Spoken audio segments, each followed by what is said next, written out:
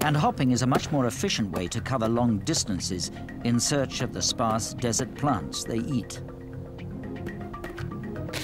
But finding the plants is only part of the problem. Desert plants will have hard cuticles on the outside because they need to conserve water.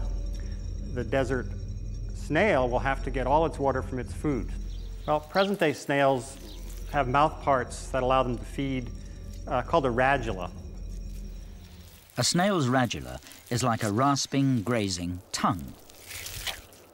Its surface is covered by lines of sharp little hooks that make snails so horribly efficient at eating soft, tender leaves.